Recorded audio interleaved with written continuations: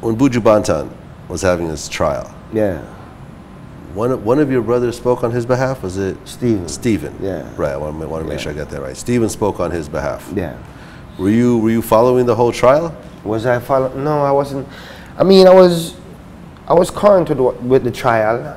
You know what I mean? I knew what was going on, but I wasn't following it. You know what I mean? Yeah. To say I'm there day to day following it, but I definitely knew, you know, what was taking place. How do you feel about that whole situation with Buju and what ultimately happened with him going to prison over a drug deal? That is a sad situation. You know what I mean? That is a sad situation that, you know, such a great talent has been. Incredible talent. Yeah, one of my favorite all-time reggae artists. Definitely top three. Definitely top three in my book. Oh, absolutely. Yeah. Absolutely. Top three. That's saying a lot. Absolutely. You too as well? Top three in your book? Absolutely. Yeah. He's definitely one of my favorites. Yep. Yeah. So how did you feel about that whole situation after and how it ultimately went down? I mean, you know, it was a sad moment. You know what I mean? Because, you know, like I said, we have this amazing, talented, spiritual, revolutionary artist. Right. That who's won Grammys, I believe. Who's won Grammys, who offers so much, who do so much for the community back home. And, you know, to have him just sitting, wasting away is what can I say, it's sad. You followed what's been happening with Vybz Kartel? I met him. You met him? I met him a few times.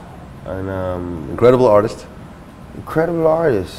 Seems like he had the people, especially in Jamaica. Had the people. Definitely had the people. Had the people. Definitely had. He's,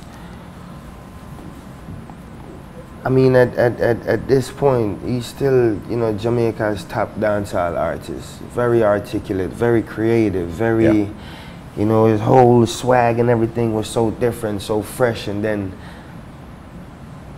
it was a little outside of the norm, because even though, you know, Vybz Kartel, just the way he, like I said, the way he articulated things, and even no matter even if it's about woman or guns or whatever it was, it's still the way he articulated it was something fresh and new, and then that is another sad situation, because now, you know, again, we've lost a great talent to nonsense.